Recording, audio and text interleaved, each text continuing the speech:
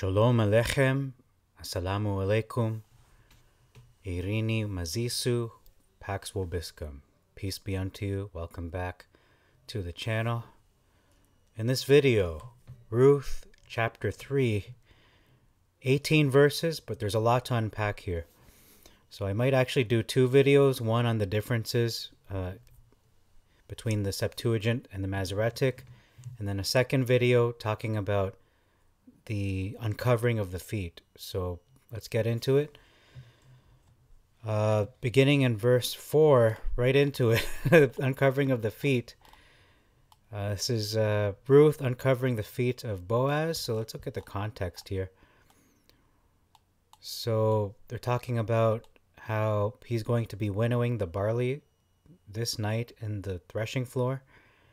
But Naomi is instructing Ruth to clean herself up, anoint herself, and I think that's probably with perfume or oil, I'm not sure, but most likely to make her more presentable. Excuse me.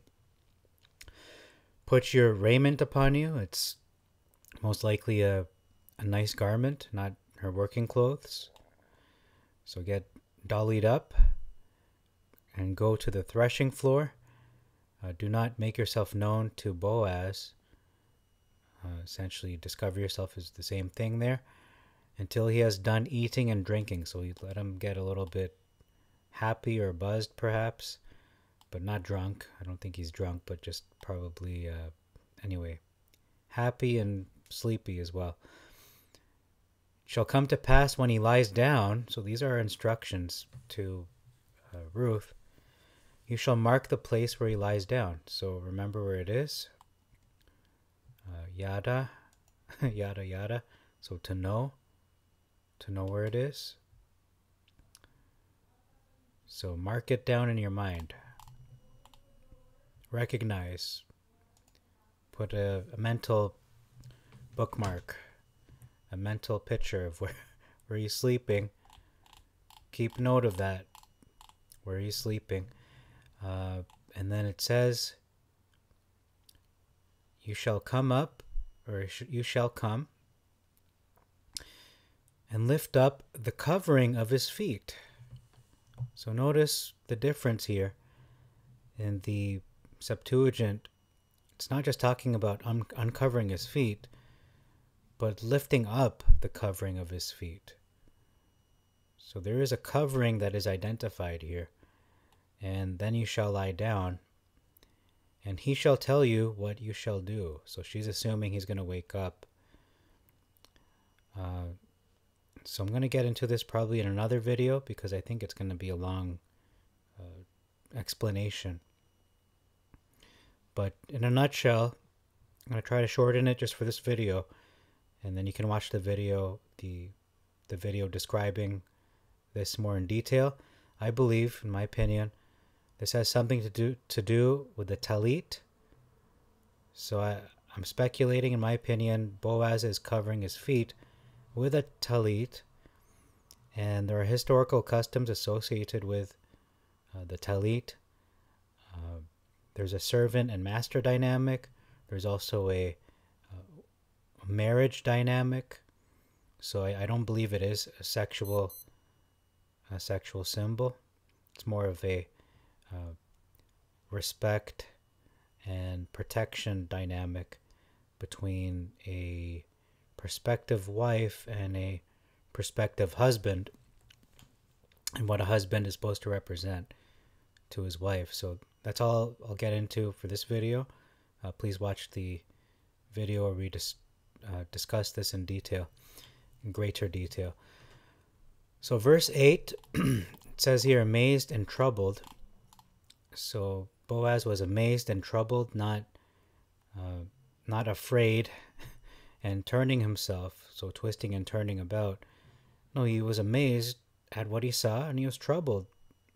Not troubled as in disturbed, but he was moved, perhaps. He was troubled in his heart as to, what is happening. He stirred up. Verse 11 says here, whatever you shall say, versus all that you require. Whatever you shall say, I will do to you. Okay, so not just all that you need, but whatever you say. So he's very acquiescing, he's very accommodating, Boaz is. And then he describes how all the tribe of my people knows you are a virtuous woman versus all the city. So everybody in the city literally knows. And then we have a footnote in regards to virtuous woman, and that means literally a woman of strength or power. That's an interesting description because a lot of people would, especially conservative circles, would say this is not a good description, that she's a strong woman and has power. Sounds kind of feminist. No, she's a woman who has strength and power, but in a way that is scriptural, where she is fulfilling her role as a woman, but still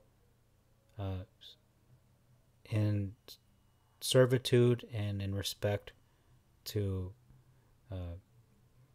the role of men.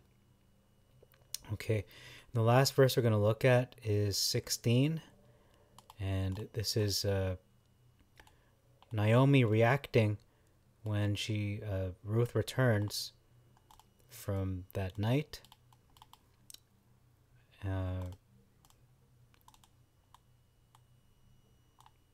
So it seems they were alone, but I'm going to get into that again in the other video.